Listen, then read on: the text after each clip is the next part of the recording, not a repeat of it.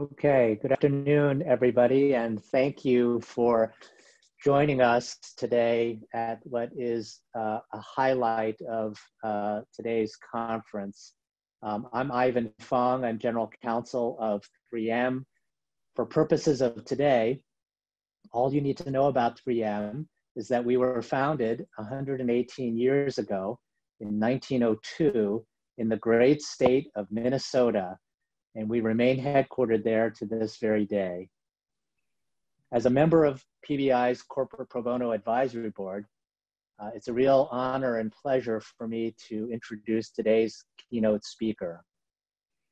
I first met Attorney General Keith Ellison several years ago when he was a member of Congress representing Minnesota's 5th Congressional District, which, by the way, is where I live. So my wife and I have been a longtime constituent of yours, Attorney General.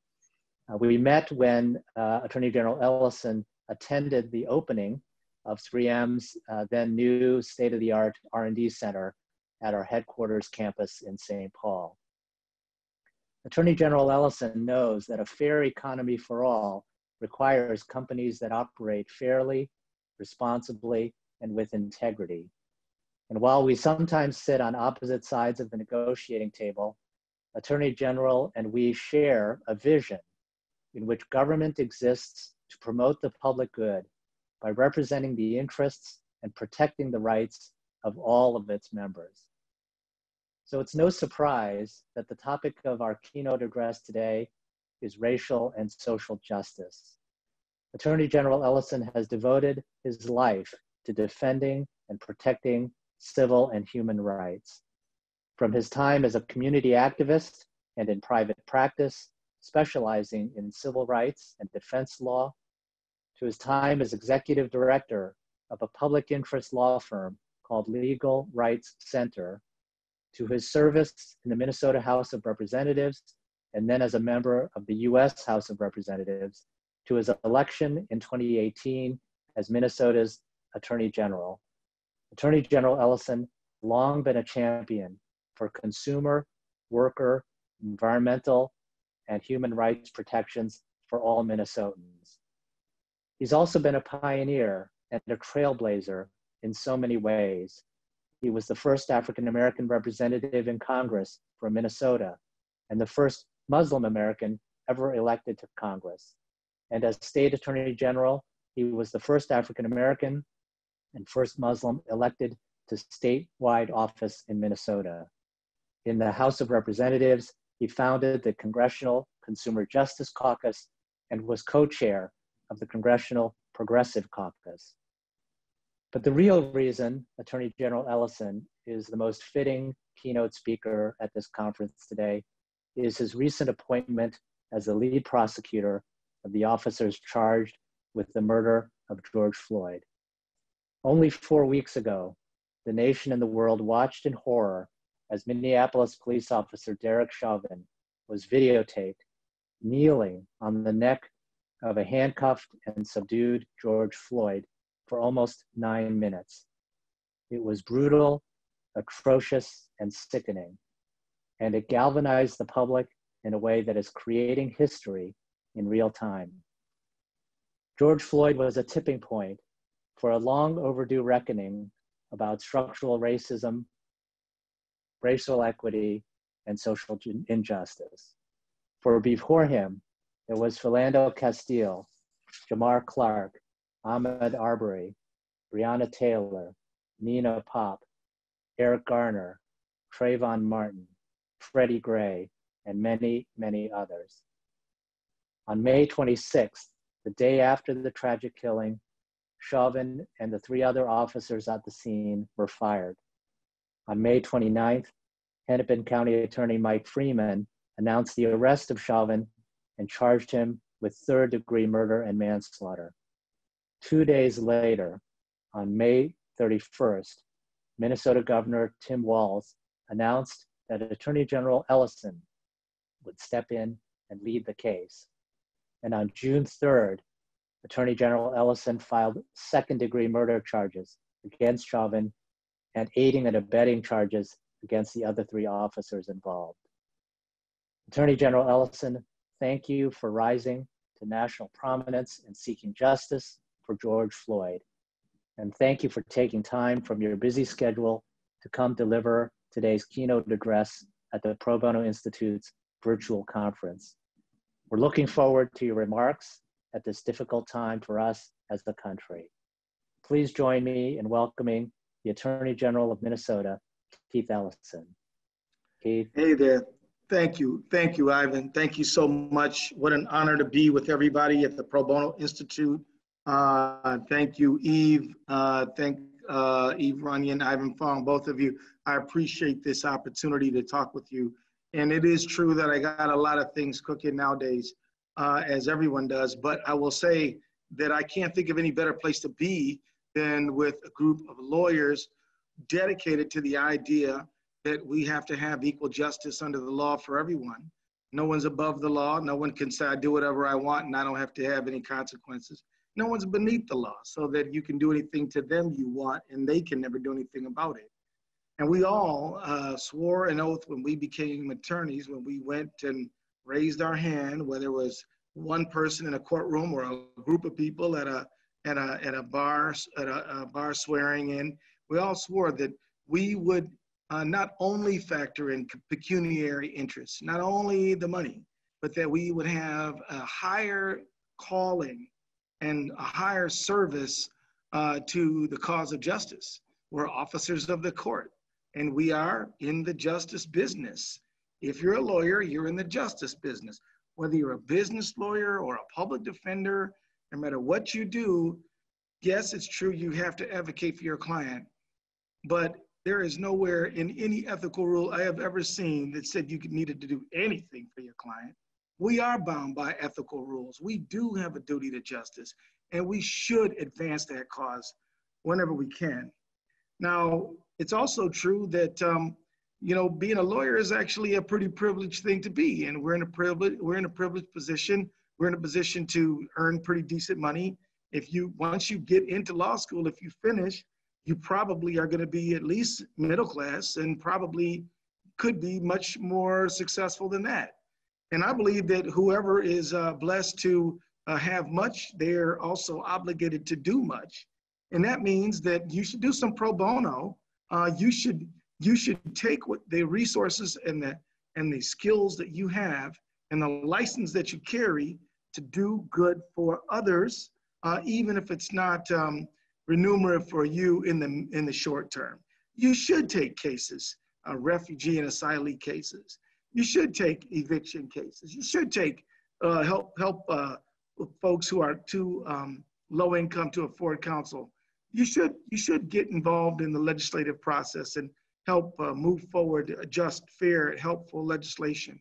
And there's no fault on you for doing well in this world.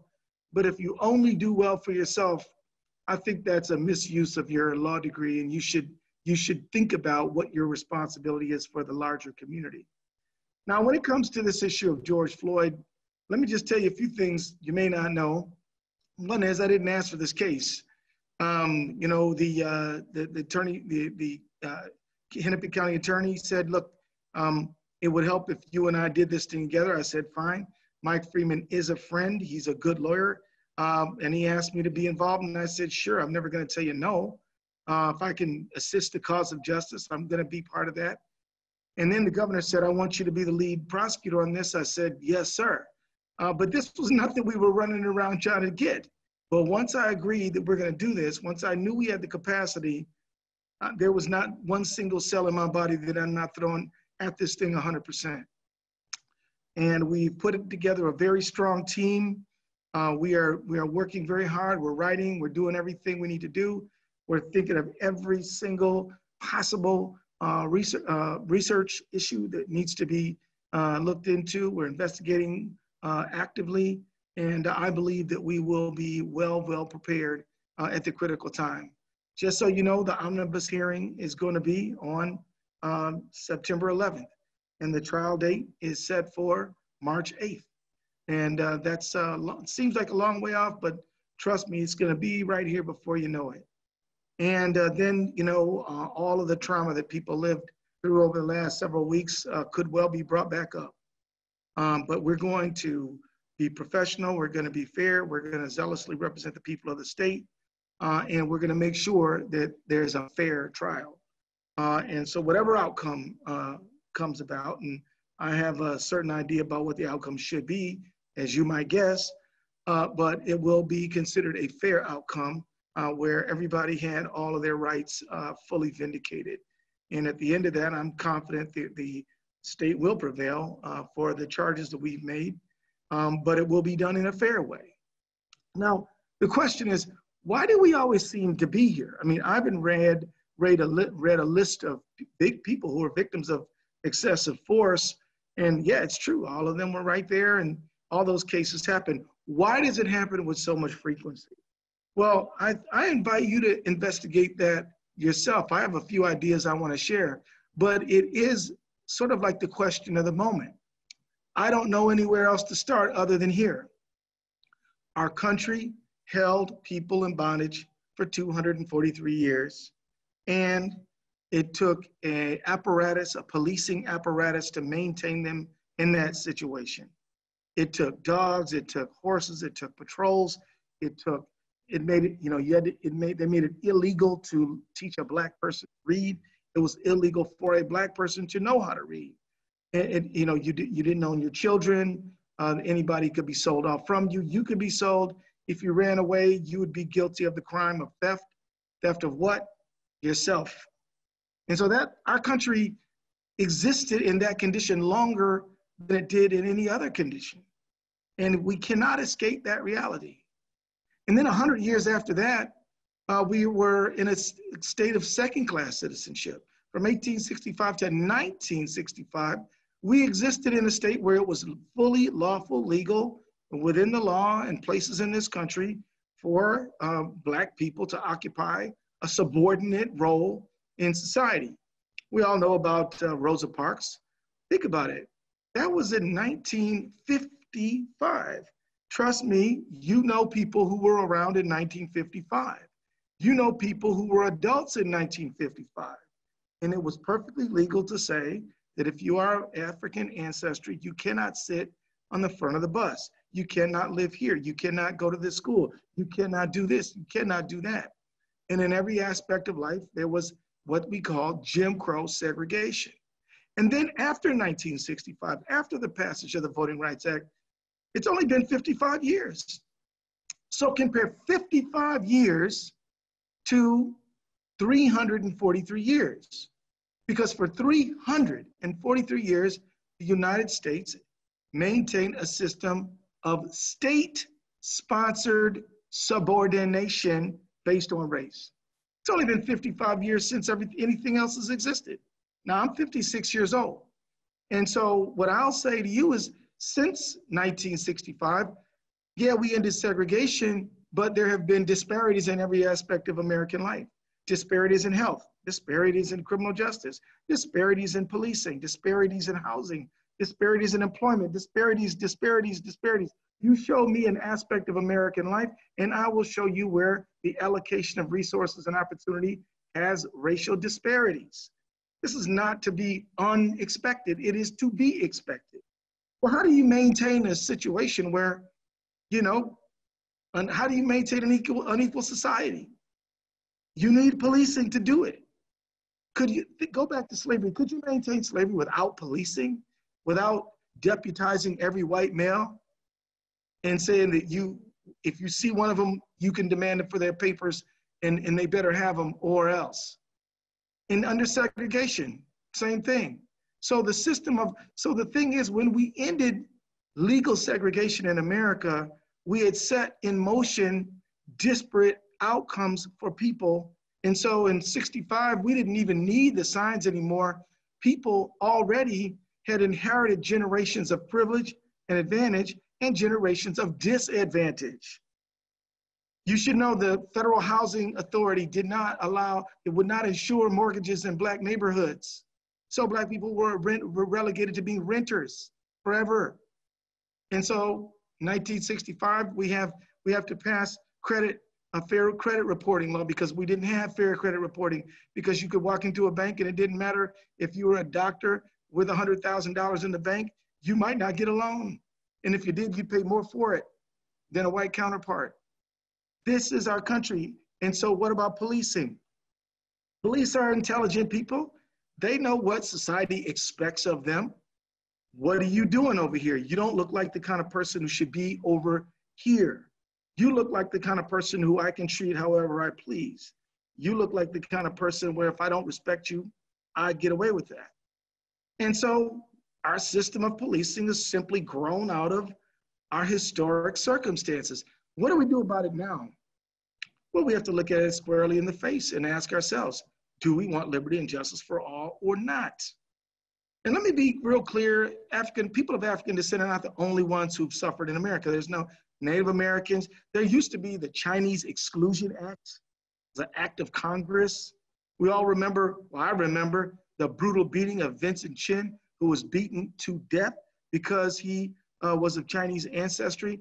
And people in Detroit, some people were pissed off because the Japanese automakers were outcompeting them.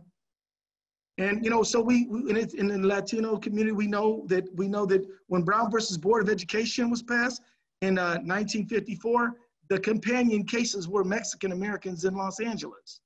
So we know all about our nation's history of advantaging some and disadvantaging others. It's just a reality. But the question is, those of us in 2020, are we going to just continue to let it exist this way? I say we get rid of it. And what does that mean? That means that at a corporation like 3M or at a nonprofit like, I don't know, United Way, or at a small business or at the Attorney General's office, we've got to begin working in small groups to say, how can we make sure that we're making sure there's opportunity for everybody? How can our economy be one where anybody can aspire to prosperity if they work hard? We've got to dismantle these structures that have existed for so long because we didn't put them in place, but by our ignorance and by our neglect, they maintain their presence in our place. Now, what are some things we can do? Well, one thing you could do is as a lawyer, you could say that, look, how do we make sure that police are accountable? Why do we have a system where the chief can literally fire an officer who's been responsible for excessive force multiple times, and the arbitrator just puts them right back on the force? Those of you who know something about arbitration and contracts, is there something you can write about that? I think so. What can we do about housing? I mean, as our people of color and even low-income whites subject to eviction so often, I mean, what can we do to invest in public housing? Maybe we should invest in to make sure that we don't have people living in tents all over Minneapolis and every other major city in America. Has anybody noticed all the people just living in tents, just driving by the roadside? Who's seeing that? We all see it. We live in a society that was ample enough money to make sure everybody has a roof. And how would that change things? And just in terms of criminal justice, what if we said we're going to have a lot of mental health and a lot of chemical health and not so much jail cells? It will work. Why does it work in Europe? It works there. It could work here too. But our fundamental assumptions about what works and what doesn't, are what we need to challenge. Our only true limitation is our lack of imagination. But this is a time for a reckoning. I would say that it is critical to engage in small group conversation. It is critical to identify helpful pieces of legislation that could help. It's important to understand that nobody can do everything, but everybody can do something. And I would get to work on those things. Let me say, you all asked me a series of questions that I would like to take up. And so I tried to answer the first one about, why is change so slow? It's because we're mired in, 400 years of history. And as Americans, we don't really like history that much. Other countries think 400 years, that's nothing. Us, 3 years ago is an eternity. but we all are stuck in that historical phenomenon. Now, the other thing is that, the question was, the Minnesota legislature failed to pass a police reform bill. Some suggest real change will require action from the state legislature. Are there opportunities for real change? Absolutely there are, but we're gonna have to have citizens say to our legislators that they want to reform policing and make it more equitable and fair. If you don't share your views with the people who represent you about this, then they're not going to operate on the basis of what you prefer. And I can tell you, I was in state legislature for 4 years. I was in Congress for 12. People really do listen to what their constituents say. But so many constituents think, oh, well, that congressperson, that legislator doesn't listen to me. They do listen to you. You get 3, 4, 5 calls on the same topic. You're now thinking, okay, I better deal with this. So please do call and say, we expect you to do something. There's going to be another special session. And I would hope that people would call up and let their legislators know what they want. Very, very important. Let me also note a few other things that I think are really, really important for our conversation. And that is, I think that, and this may surprise you to hear me bring this up because it's not exactly on the issue of policing, but I think that we need to look at the entire criminal justice system, from policing to jails and bail. There's a whole bail reform movement right now. Every offense should be bailable. Many of them, bail is so high that people don't get out. We do know that if people can't make bail, some people aren't getting a jail sentence. They're losing their liberty simply because they don't have $100 to bail out. Nobody should be in jail because they can't afford to get out. You should be in jail because public safety and flight risk require that you be there. But then there is the trial, and the whole plea bargaining thing forces a lot of people to plead guilty who aren't even guilty, because if somebody tells you, if you plead guilty today, you can get out, but if you don't plead guilty, you're gonna get a trial, but you can't bail out, so that's a month from now. A lot of people like, screw it, I'll plead guilty. So you got a lot of people who plead guilty who didn't even do it. And then you got the whole sentencing and how people, based on race and income, get different sentences for doing the same thing based on the same criminal history. And so it's so on down the chain. Right now, we are asking ourselves critical questions about a conviction integrity unit. We're thinking very carefully about that. We would need volunteers if we did it. It could be an opportunity for you to do pro bono stuff with the Attorney General's office. But we're in the early stages of the project. So we're not quite there yet, but I will keep you all informed as we move forward. We want to make sure that we use the prison resource for people who need it, people who are dangerous, not people who just happen to plead guilty or they got bad luck. There's been a lot of exonerations, and so many of them are people who just simply had social or economic disadvantages, and it's wrong. Now, there's another question around defunding or disbanding the police. I think it's important to recognize this is a tag, like a hashtag. It's a slogan. People don't want to use the word reform because they've been calling for reform forever. So they feel like they needed a stronger term than reform, like transform. But it is designed to provoke. But people know, I've talked to these folks who use this phraseology, and it's important for us all to recognize they know that there's domestic violence, they know there's sexual assault, they know there's shootings in the community that don't have anything to do with the police.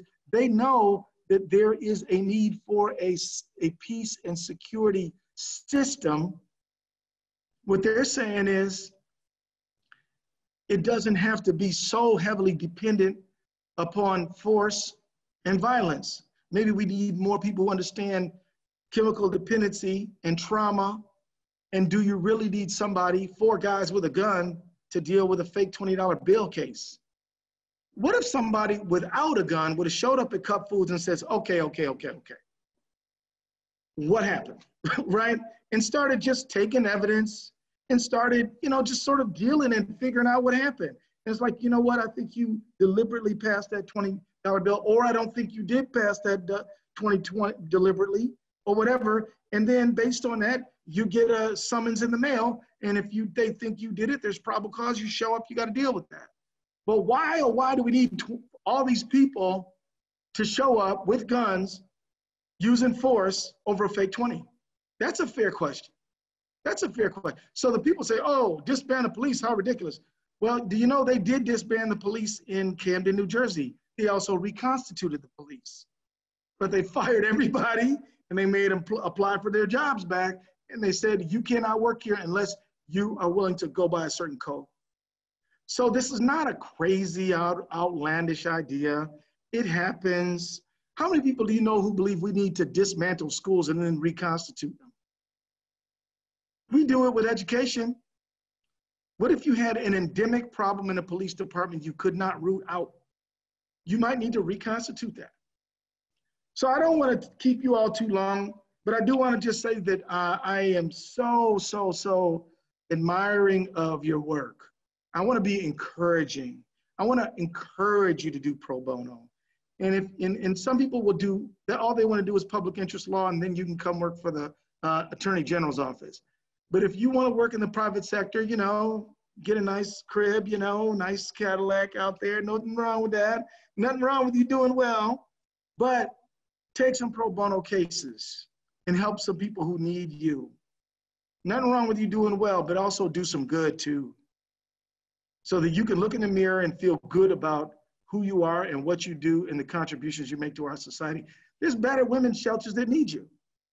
There's people who are in refugee status, asylum status, who need your help. There's people being evicted from their home who need you, need what you can offer. Don't turn them down, make the time. All right, that's all I got for y'all today. Well, thank you very much, Attorney General Ellison. This is Eve Runyon. I'm the President and CEO of Pro Bono Institute. We are thrilled that you were able to join us this afternoon for PBI's virtual conference. And we are also honored to have you talk to us about these really difficult and important issues. I know you have a hard stop, and so we're going to have to let you go, but this has been a fantastic experience, and I appreciate you coming and sharing your perspective and also taking time to answer some of the questions that we have for you. I would invite those of you who are attending, if you have additional questions, please either email them to pbi@probonoinst.org. Ivan, thank you for joining us and for introducing Keith this afternoon. Do you have any parting words that you'd like to share before we sign off? Just to say thank you again to Attorney General Ellison. That was very powerful, very compelling, and much needed. So huge appreciation for your service, for the work that you are doing, and for your encouragement and for your hope. I think in this day of stress and anxiety over the coronavirus and racial justice issues, we need all the encouragement and hope we can get. So we're profoundly grateful for you and for that. And thank you, Eve, for hosting and for all the conference participants. Thank you. Thank you all again. And I will just sign off by echoing the Attorney General's comments that we are in the business of doing justice. And so I encourage you to continue to do good, continue to do pro bono. We have much work to do, but together we can make a real difference. So thank you all.